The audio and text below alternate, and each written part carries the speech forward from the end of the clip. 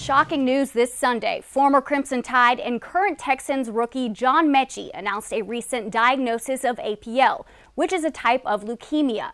The Texans released this statement from Metchie, saying, quote, "It's the most curable form of leukemia. I'm currently receiving great medical care, and I expect to make a recovery at a later point in time. I will likely not be playing football this season. My main focus will be on my health and recovery." Alabama head coach Nick Saban released this statement an hour ago, saying, quote, "John's overcome every challenge placed in front of him, and with toughness and determination. We are behind him every step of the way in his fight against leukemia. Our thoughts and prayers will remain with him throughout this battle."